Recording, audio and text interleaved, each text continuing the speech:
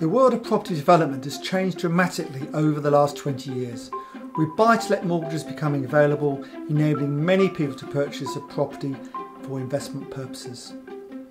But what does that really mean, and how can we find a good opportunity? My name is John Howard, and I've been developing and investing since my 18th birthday. In a career that spanned over 40 years, I bought and sold over 3,500 properties across the UK. In this programme, I'll be taking you to the place where my journey started and giving you the basics of how you can get started too, and establish what type of developer you wish to be. I'll also be showing you where you can find your first deal.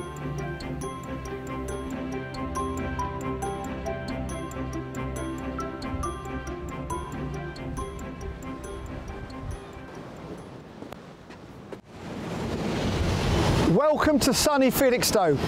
I haven't brought you down here just to buy you an ice cream. There's a good reason for it. My first property deal ever, when on my 18th birthday, was this property behind you here. I bought 2 flats. I sold one flat off immediately to someone else and virtually got the other one for free. I still love doing property deals like this today. They're hard to find, but when you can buy something which is 2 or more properties together, you can break them up and hopefully make a lot of money.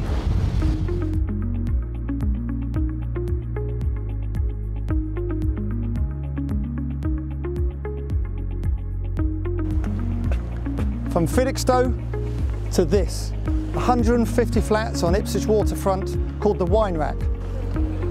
Now it got the nickname the Wine Rack because the original developer had built the concrete frame and then went bankrupt. So from a distance it looked for 10 years like a wine rack. So we've retained the name when we bought it off the receiver, and we have spent around £27 million finishing the project. But we're not here to talk about my development. Let's discuss one of the first aspects you need to consider: the type of developer or investor you wish to become. The first thing you have to do is decide what you want to do yourself, what type of property developer or investor you want to be. Do you want to build new houses? Do you want to convert listed buildings? Have you got an interest in history, for instance? Do you want to HMOs? It's really up to you to do exactly what you want to do. Without you knowing, how on earth can anyone else help you? It really is important to get on the right line to start with on what you wish to do yourself. For me, it was always flats. Flats, flats and more flats. That's how I've ended up here doing 150 flats in a new development on Ipswich waterfront.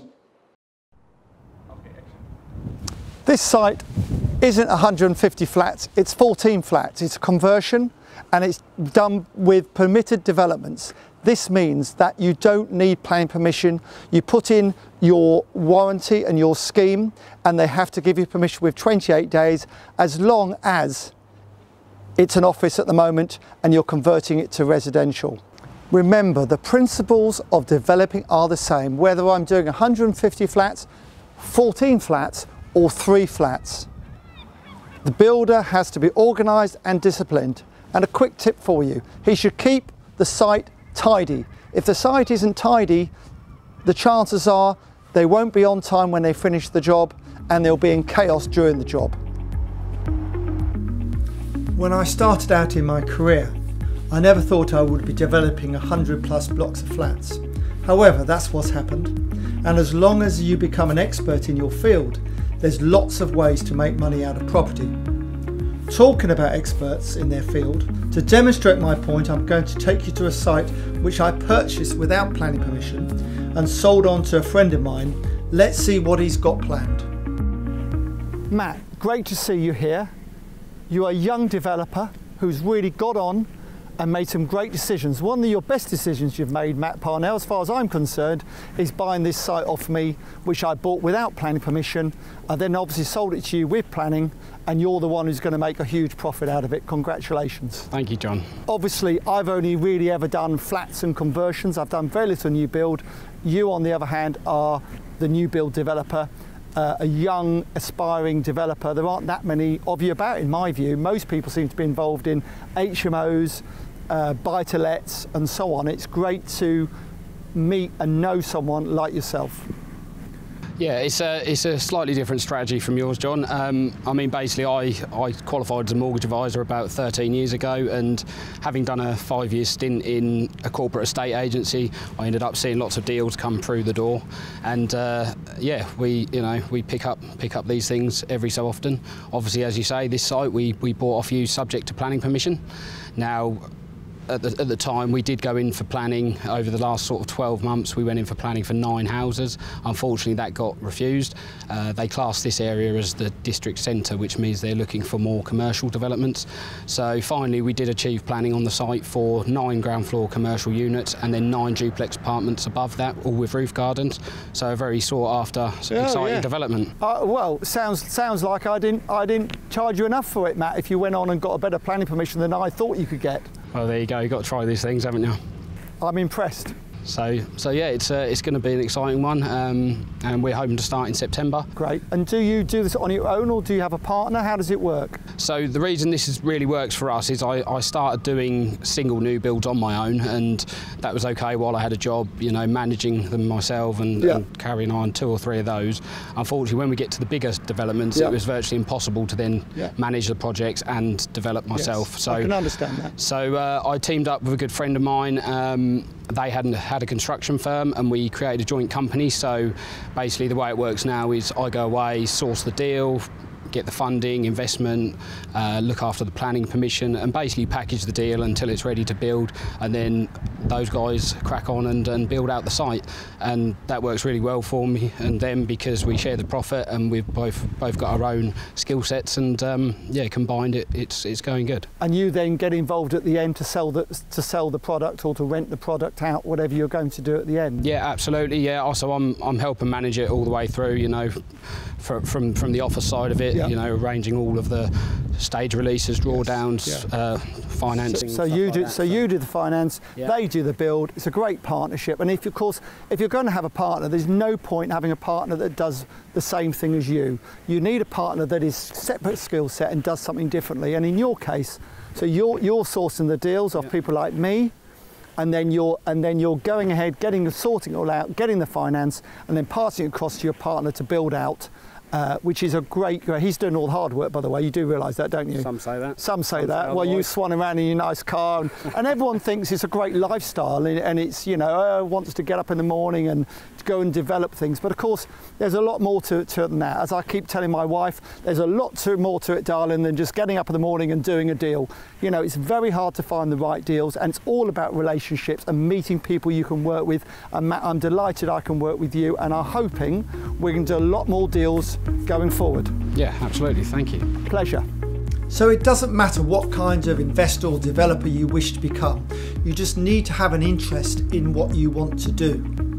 There's one thing that unites us all, and that is we all add value to whatever we purchased.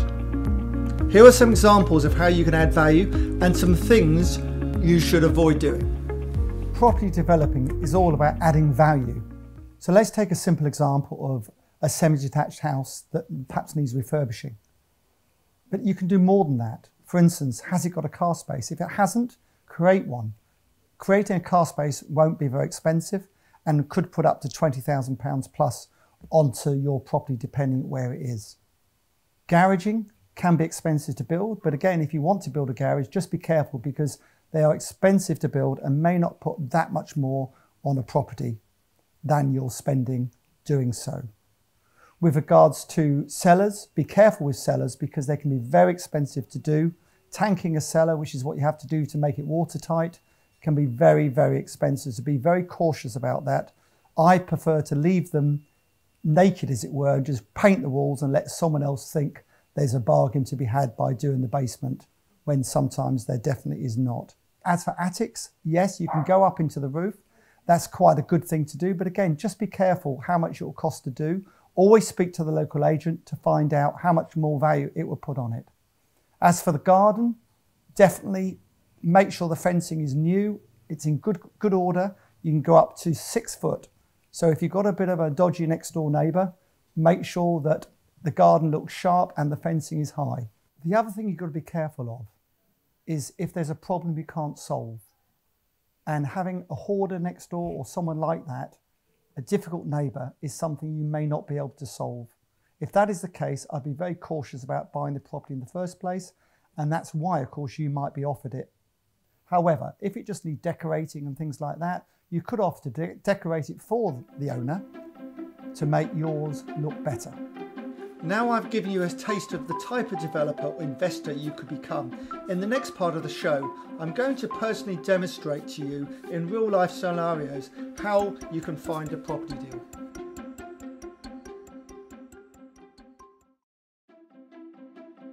Now, having established what type of developer, investor you want to become and the importance of adding value, which we've mentioned earlier, I'm going now to help you put this into action by showing you where you can find your first deal. The first place I'm taking you to find deals might seem obvious. However, there are a few tips and tricks I'm going to show you. We're first going to an estate agent. Hi. Good afternoon, John. How are you today? Good to see you again. Good, yeah, you too. Take a seat. So, in the old days, I used to walk in loads of estate agents and ask them, you know, have they got any deals for me, and get to know them really, really well, and take donuts and coffee and all sorts. I don't do it as much as I should now. You obviously get a lot of people coming in here doing exactly that. What are you looking for from them? Yep, we like them just to be courteous as business, so not turn up in the middle of the morning meeting and things like that.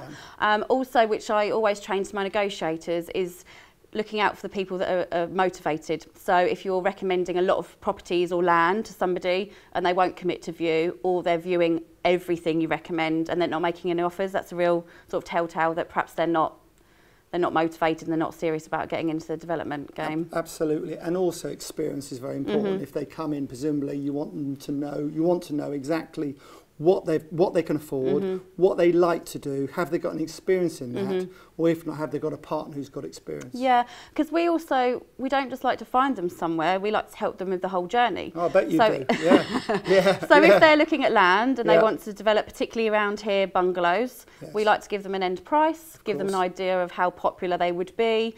So yeah, we like to... And of course the unbroken rule, or the should not be unbroken, is that you give it back to the agent who's giving you the business. Absolutely. And that is so important. You need to look after the agent. The agent is absolutely so important in all this. Yep, and we always make sure we tell them about anything before it hits right move. That's our golden rule. It really is. And you want them to come back within an hour or two. If you can't get hold of them, they should come back straight away and either view it or say it's not for me, because rather than waste your time. Yeah, absolutely. And then the final thing really is that the financial side of things, until they make an offer, we can't do our verification process. So if they are viewing a lot of properties and they're not making offers, we then question... I don't know about you, but I'm always suspicious of people who look at loads of property and offer on nothing. And for me, that's a telltale sign. One, they don't know what they're doing, and probably they haven't got the money either. Always. Super. Well, thank you very much. No, you're very welcome. It's lovely to see you. Good advice. Thank you. I suppose you could say that my interest in property is down to my parents. My father actually being an estate agent himself. What I'm going to show you now is something that is very special to me, and something that very clearly demonstrates the potential for property to make you money.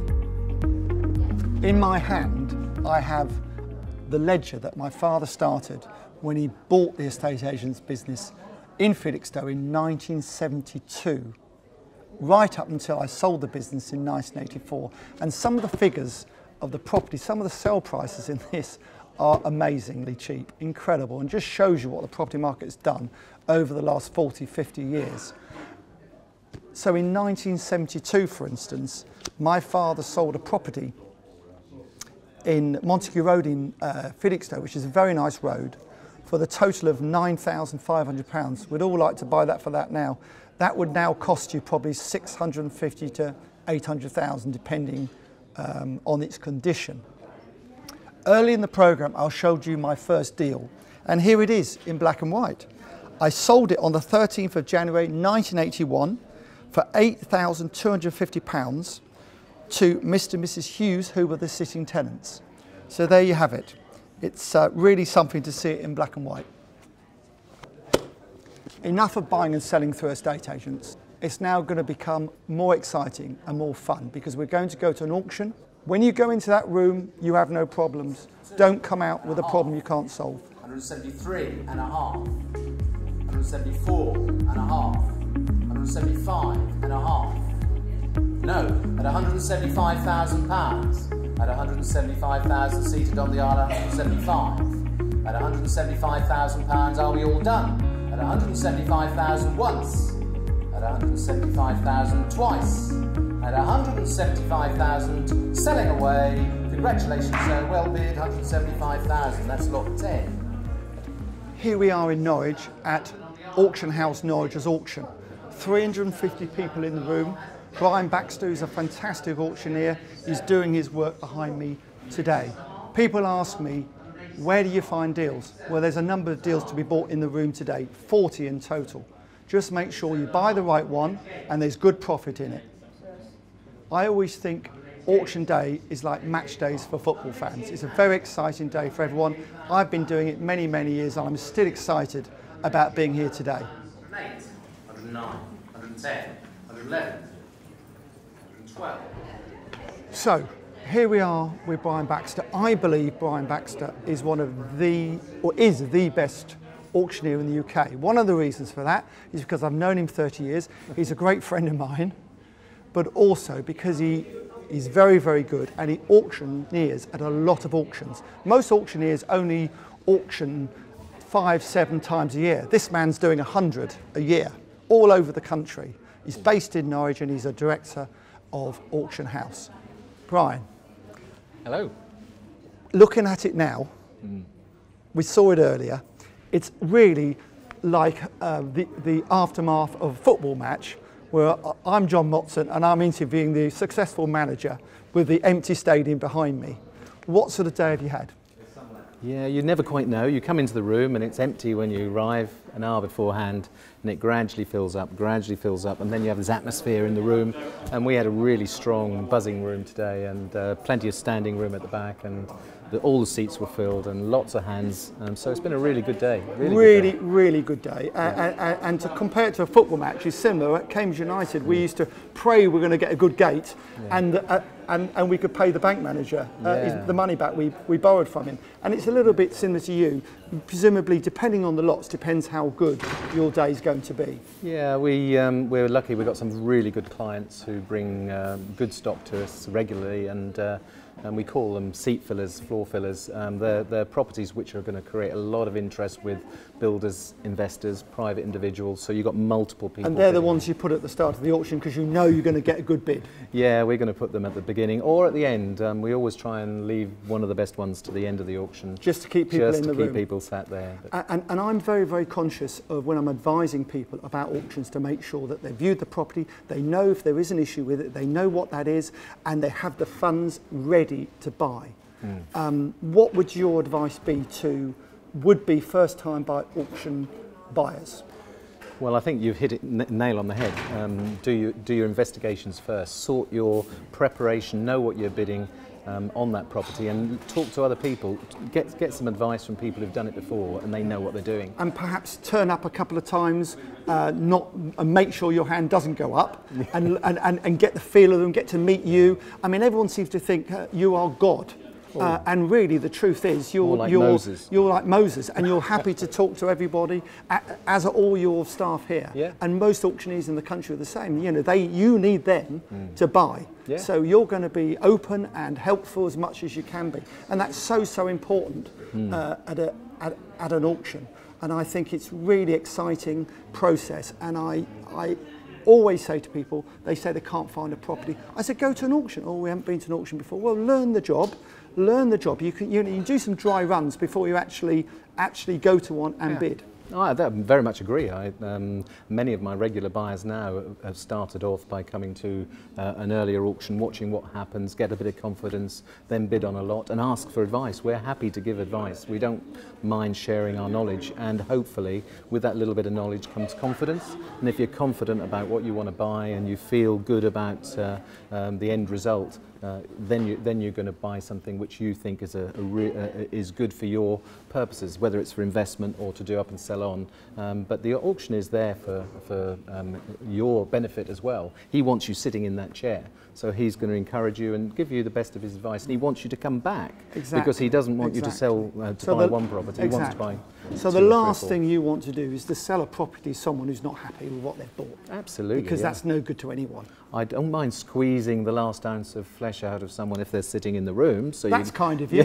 Yeah. So you've got to set your limit. But my job is to sell it for as much as I can. Of course you can. Of course it is. You're acting for the vendor at the end of the day. But that doesn't mean there aren't bargains. In every auction, there's lots of bargains, and you just need to find them. And buy them. You're always so mean, John. Thank you. I take that as a compliment. You never bid enough. But when you do buy, I know you've bought yourself something which you're very happy with. You've got to buy right. Absolutely. Buying right is important. But today's auction was a classic example. There's a couple of properties there which I think you could call them bargains. They didn't go for. Would I call them bargains? That's the question. I'm not even sure you'd call them a bargain, but they were bargains for me. But there was lots of others which went way beyond what we thought. Brian, thank you so much. Pleasure. And good luck at your next auction, which is 2 days' time or something. Well, it's tomorrow. Tomorrow, there you go. I said he does a lot of auctions, so there you go. Thank you very much, Brian, thank you. Pleasure. Of course, there are many other ways to find property deals outside an estate agent's office or an auction. And I'm going to run through a few of these with you now. Estate agents, of course, aren't the only places you can find deals. And these days, this is such a powerful tool for everyone involved in property. All the online portals, from your sitting room here, you can do so much. But there's other ways as well. And some of them are old-fashioned, but they work. Deal finders, talking to people. That's a novelty for some people these days. I've worked with a number of deal finders over the years, and they've made a lot of money out of me, and I've made a lot of money out of them. It's really important. These people are so important to you. You need to look after them, make sure you pay them good fees, find out where they are. There's lots of people who say they can find deals. There's not so many who can. So do your research, get a relationship with them, and pay them well for the job they do. You can also go to all these property clubs and so on, and property shows these days, and network and meet as many people as you can. Then there's advertising, of course. You can put an advert in the local paper, properties bought for cash. I've done it on a number of occasions over the years, and it's worked quite well for me. And of course, if you drive past a property that looks like it's derelict or needs to be bought or sold, there's no problem with stopping, getting out, going to the next door neighbour and asking them who owns it. You're likely to get all the information you want from the next door neighbour. Then, of course, there are planning portals. These are portals produced by the councils with all the planning information on them. Get on the line, it's all free, the information, and find out who owns the land that they're about to get planning on. There are, of course, repossessions. Properties do get repossessed.